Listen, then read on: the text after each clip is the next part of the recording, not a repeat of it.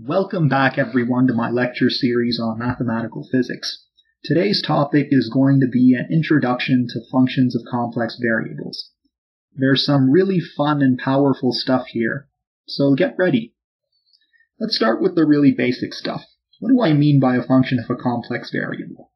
Put simply, a function of a complex variable is a relation that maps a complex number z to another unique complex number w. Now, because the input z is composed of a real part and an imaginary part, like any complex number, the output w, which is also a complex number, is also composed of a real and imaginary part. Note that I've used I to denote the imaginary number here. Generally, the real and imaginary parts of w will themselves be functions of the real and imaginary parts of z. In other words, u and v will both be functions of x and y. Let's try to make sense of this with an example. Suppose that my complex function is just z squared. I can plug in my z, which is x plus yi, to rewrite this function as x plus yi whole squared, which is x plus yi times x plus yi. I can expand this out to get x squared plus 2xyi plus yi whole squared, and then use the fact that I squared equals -1 to write this expression as x squared minus y squared plus 2xyi. So now my complex function f of z has been broken up into a real part u and an imaginary part v, which is exactly what we said earlier, that you can break up a complex function into real and imaginary parts, which can then be written as functions of the real and imaginary parts of the input variable z. So just like how a complex number z is a pair of real numbers put together, a complex function f is a pair of real functions put together. Eventually, our goal with complex functions is to do calculus on them. So things like differentiation and integration, specifically contour integration. But in order to do all that, we need our complex functions to be differentiable, to have their derivatives defined and continuous. This leads us nicely to the concept of holomorphic functions. A function f of z is holomorphic in a region R of the complex plane if it has a unique derivative at every point in R. What do I mean by derivative? How's the derivative defined for complex functions? Well, it's defined the same way as it is for real functions. In other words, the derivative of f of z, which is f prime z or df dz if you prefer Leibniz notation, it's the limit of delta f, which is a change in f, over delta z, which is a change in z, as delta z approaches 0. Now, here's where the connection between real functions and complex functions starts coming up.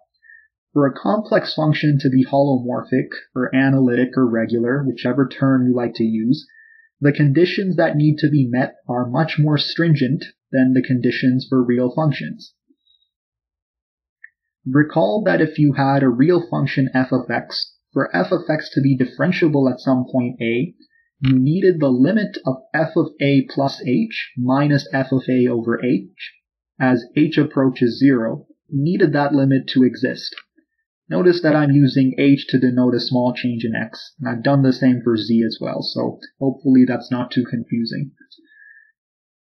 For this limit to exist, we need the limit from the right and the limit from the left to exist. Additionally, we need those two limits to equal each other. In other words, the function has to have its right derivative and left derivative equal each other at that point.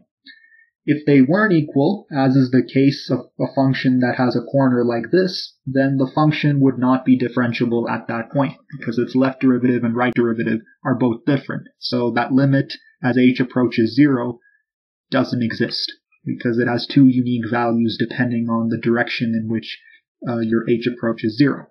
For a complex function, however, the criterion is much more stringent, purely because of the nature of complex numbers.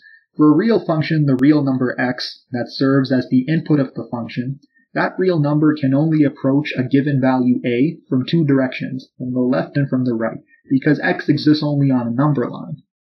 However, a complex number doesn't just exist on a number line, it exists on a whole plane. So it can approach a value a from above, below, left, right, from any diagonal direction.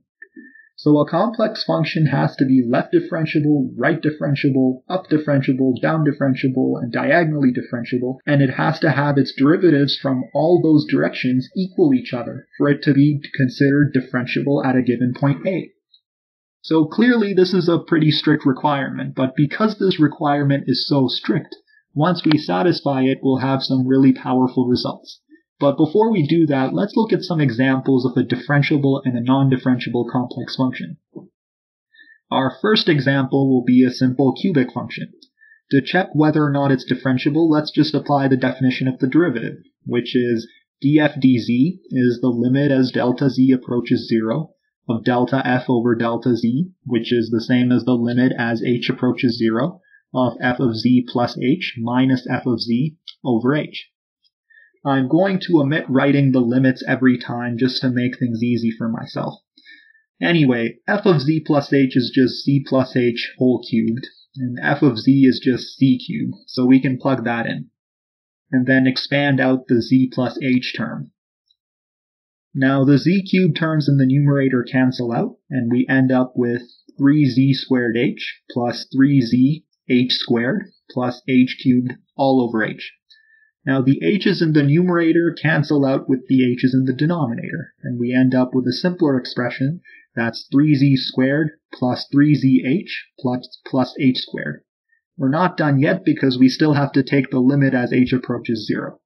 And if we do that, we'll just get 3z squared, since these other two terms are going to cancel out. Now in this particular example, the direction along which delta z or which h approach 0 is irrelevant. It could approach from any direction, and it wouldn't matter because it ends up canceling out in the end. So from this fact, we can conclude that z cubed is a holomorphic function.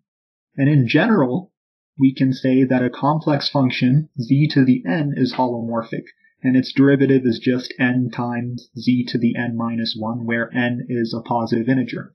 The other example we'll be doing is f of z, which is u plus vi, is 2y plus xi. Again, let's use the definition of the derivative. The only difference is that now we have a function in terms of x and y instead of just z. So to make things easier, we'll use delta z instead of the h we used earlier. Because z itself is just x plus yi, it follows that delta z is just delta x plus delta y times I. So f of z plus delta z is 2 times y plus delta y plus x plus delta x times I. Subtracting f of z from this expression gives us 2 delta y plus delta x times I. And if we plug this into the definition of the derivative, we'll get the limit as delta z approaches 0 of 2 delta y plus delta xi over delta x plus delta y times I. Now here, the manner by which we make delta z approach 0 changes the value of the derivative we get. For instance, if we approach 0 along or parallel to the x-axis, so if we approach it from either the left or the right, that means delta y is always going to be 0, since only x is changing. So we're left with the limit as delta z approaches 0 of delta x times I over delta x, and that just equals I. However, if we approach 0 along or parallel to the y-axis, we approach it vertically, that means delta x is always going to be 0, and so we're left with the limit as delta z approaches 0 of 2 delta y over delta y times I, which is 2 over I, which is negative 2i. Now clearly, these two derivatives, one gives you I, the other gives you negative 2i, they're different. But for a function to be holomorphic, the derivatives along all directions have to exist and they have to equal each other.